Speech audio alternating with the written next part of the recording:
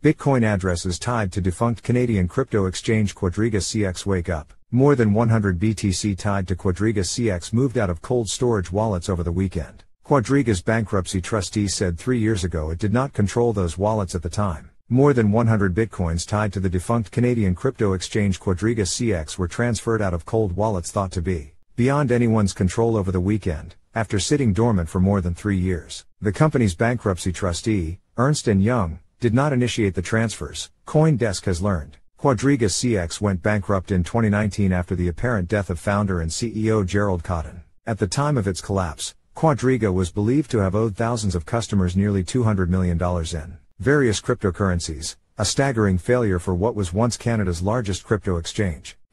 Which is acting as the trustee for Quadriga's estate, announced in February 2019 that it lost control of about 100 BTC after mistakenly sending the coins to Quadriga-operated cold wallets that the Big Four financial services firm said it couldn't access. At the time, the Bitcoin was worth around $355,000, 470,000 Canadian dollars. The Bitcoin in these addresses remained frozen until last Friday, when the coins in all 5 addresses left between 6:52 p.m. ET and 7:14 p.m. ET.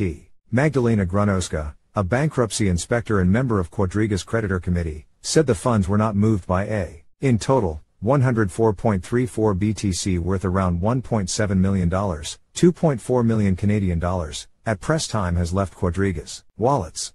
Many of these funds appear to have been distributed to different wallets. The amount sent from each wallet matched the amount sent to those wallets in 2019. The wallets in question are 1 Hyamp CCHNFJWMW2J4CV9 Cuv Cadfas Va 1 Skex Fokayok BHKR2 Vadids 1 MHGM Gah Lake V6 Psi 9 Perk Saxway 9 M1 Equikiluyoj Psach ZQ9 PGGD4 UCPU on 1 J9FQC3 Tiknoi 1 Y7 TGMHQZN WRP5 Avoksh 9 are blockchain sleuths Axt said on Twitter that the majority of these funds, nearly 70 BTC, appear to have gone to Wasabi, a coin mixing service. It is unclear why a well-established financial services institution, might want to use a crypto mixing service, whose primary purpose would be to obfuscate the source and destination of funds. Bankruptcy inspectors are aware Quadriga funds have moved. Thank you to blockchain investigators for following flows. We're working to gather more information and I hope we are able to recover stolen funds, Grunowska said.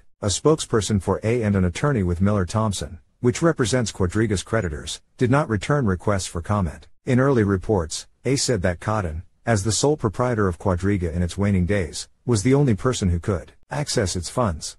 Investigators claimed that Cotten did not maintain clear records, part of why the effort to recover customer funds is dragging into a 4th year. The Canada Revenue Agency, the nation's tax enforcer, is also investigating the exchange and whether or not it filed its taxes appropriately while it still operated. A person familiar with the matter said the CRA investigation was the main issue preventing the bankruptcy proceedings from continuing.